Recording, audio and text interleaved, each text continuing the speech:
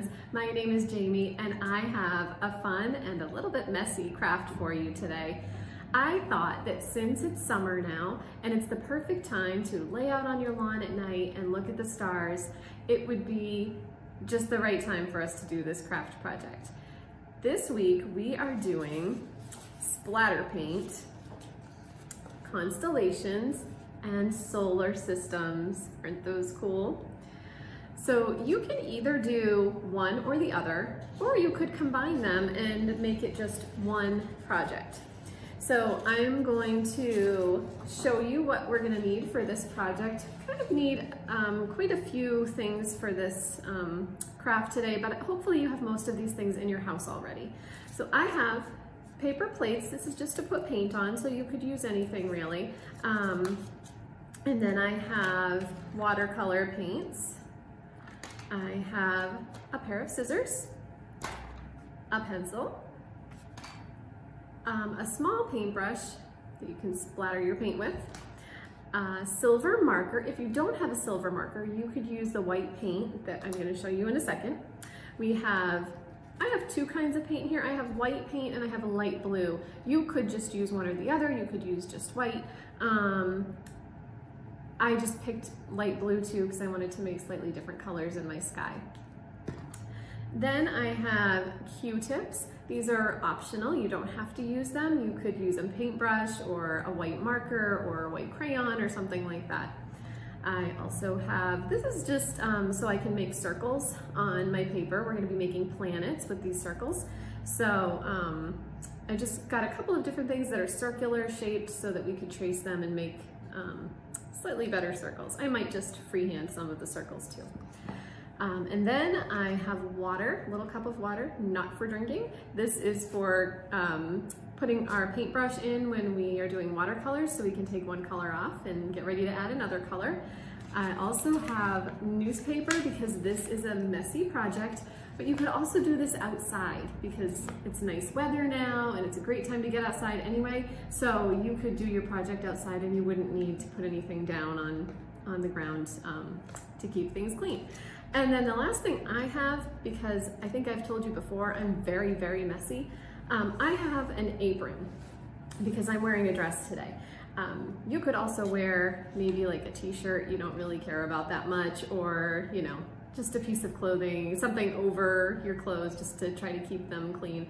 We are going to be splattering paint, so it does tend to go sometimes where you don't plan for it to go. So we are going to get set up with all of our materials ready to go, and we're going to start our project. Okay, so we are all set up to start with the splatter paint part of our project. So we are going to start by adding just a little bit of water to our paint. You can see I've got white paint here and blue paint here. So we're going to just take this end, the plastic end of the paintbrush. I'm just kind of dipping it in the water and then putting a few drops in my paint just to kind of water it down just a little bit. I'm going to do that to the white paint too. Just add a little bit of water because it makes it easier to splatter. Okay, and then I'm just going to mix that up a little bit. See, it's just kind of goopy, just a little bit more watery. And then I'm going to, I brought a wet paper towel. So I'm just wiping that off, and then I'm going to stir my blue paint a little bit to make that a little more wet and easy to splatter as well. And I forgot to tell you, and a very important part of our project, supplies that we need, and that is paper. So we have black paper and white paper. That's all you need. One piece of black paper and one piece of white paper. All right, so to start splattering, we're just going to dip our paintbrush. We'll start with the white. We're going to dip it in the white, and then we're just going to splatter. So we're doing that by tapping the paintbrush. Can you see the little splatters that are starting to happen on the paper here? Tapping, and sometimes a little line will happen, and that's okay. Just kind of makes it unique, right? Tapping, tapping, tapping. You can see I'm kind of tapping it from the side. You could do it from the top too. You can do it whatever way works best for you. But I'm gonna do a few more taps and then I'm gonna switch to my blue paint. Put my brush in the blue paint, and I'm gonna do the same thing, just do some blue stars. These are gonna be the stars in our night sky. Doesn't that come out really cool? This is why I said outside is a good place to do this, because it can get a little messy, and that's why I have the newspaper down here, because not all of the splatters are going on the paper. Some of them are going on the newspaper instead of the construction paper. So we'll do a few more white ones, and then we're gonna be done with this part and we can move on to the next part. There we go, there's our night sky. Okay, so now we get to paint our planets. So the first thing I'm doing is making circles so that our planets can be circular. So I'm just tracing, I've already done 5, I'm just tracing little items that have circles on the bottoms so that I can make almost perfect circles. So I'm just gonna do one more. I'm just gonna do 6 planets for this craft today, even though there are not 6 planets. Right now there are 9 planets, but that actually I think there are only 8 planets right now. It keeps changing, and when I was a kid there were 9 planets, but I think now there are only technically 8 planets. So now that we've got our planets drawn, we get to do the fun part, which is to paint them with the color, with the watercolors. So I am going to grab my water here and get my paintbrush wet, and then I'm gonna pick a color and just start painting. So I'm gonna start with purple and maybe just paint the outside of this one purple.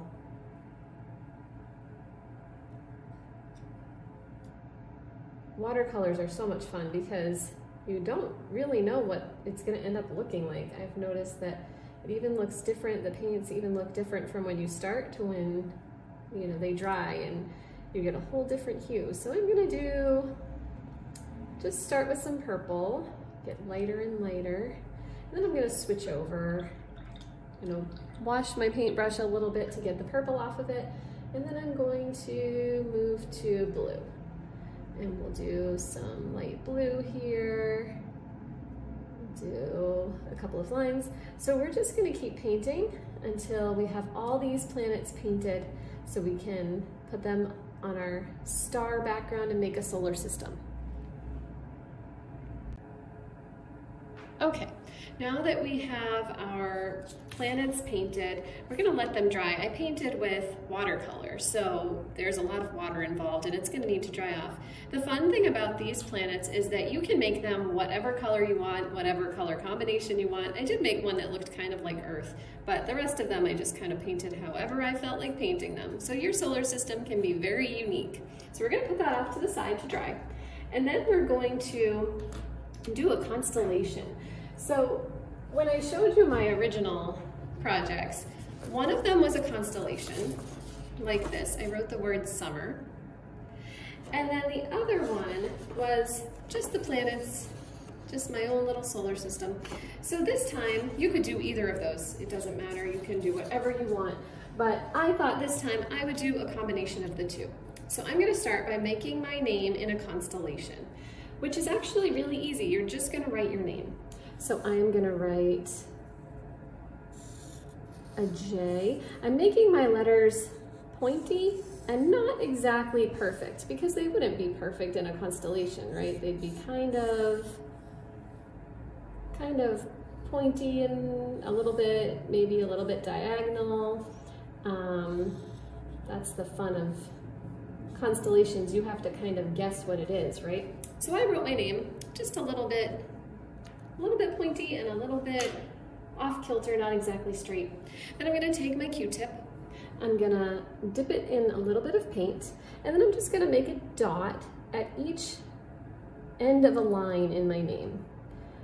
You don't have to do your name. You could do your pet's name, or you could do your favorite word. I'm gonna do one at the ends of the line that goes through the middle of the A too. Everywhere something new connects, we're gonna do a dot. I'm gonna do this, and then I think I'm gonna hang it up at my desk at work. I think that would be a fun nameplate or something like that for your bedroom door. All kinds of fun things you could do with this. So we're gonna make our eye here with the little dots. And then we're going to make our E. Isn't that fun? If you don't have a silver marker or a white marker, you could use paint, the same white paint that we're using here. And there we go, all done. Now it's time to add our planets. All right, the last thing I'm gonna do is glue down my planets. So this is a fun step. I already put them kind of where I thought they would look good to me. So I'm just gonna glue each one with a little glue stick, which I also forgot to tell you would be a supply that would be good to have. You can use any kind of glue that would just stick down these planets, but my glue stick is gonna work well for me with paper, and I'm just gonna glue them all down. You wanna make sure that these watercolor planets are nice and dry before you do this though, so that none of the colors get messed up. So there we go, just gluing down the last two. There we go, and here's our last great big planet. And you can put these on the table when you're gluing them too. That works better probably than the way I'm doing it here. And then I'm just gonna put that in the corner down there. And there we go, all done. A little solar system of my own.